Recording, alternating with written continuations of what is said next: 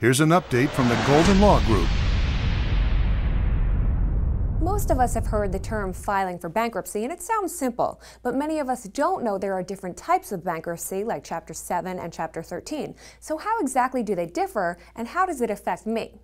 Chapter 7 is a straight liquidation bankruptcy that fully discharges all of your unsecured debts, such as credit cards, medical bills, and deficiencies from old repossessions and foreclosures. Chapter 13 is more of a reorganization where you are able to consolidate your debt. Your attorney presents a plan to the court, and as long as your plan meets the requirements of the bankruptcy code, the creditors can't object to it, says board-certified attorney Donald Golden. In a Chapter 13 case, it is possible to accomplish some really strong results that are not possible in a Chapter 7, such as saving your home if you are behind on your mortgage payments.